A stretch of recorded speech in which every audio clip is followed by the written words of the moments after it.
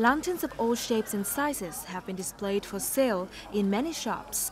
Lanterns can be found in the shape of well-known copyrighted animated characters such as Doraemon or Hello Kitty, or lanterns themed around patriotism and national sovereignty. Unlike previous years when Chinese lanterns dominated, now Vietnamese lanterns have greatly improved in design and quality. It is also good that Vietnamese consumers choose Vietnamese products to celebrate the festival. Demand has greatly improved this year because Vietnamese products are price competitive and safe.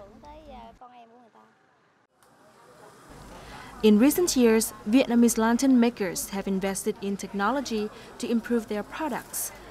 An important competitive edge for domestic lanterns is the increasing use of locally made, child-friendly materials and components.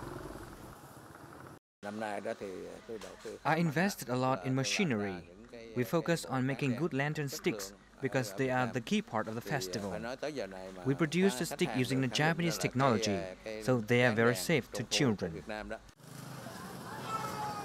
According to many retailers, 70 to 80% of lantern sales this year come from locally made lanterns. Besides improved quality and safety, Vietnamese lanterns also have messages about the culture, history, and patriotism.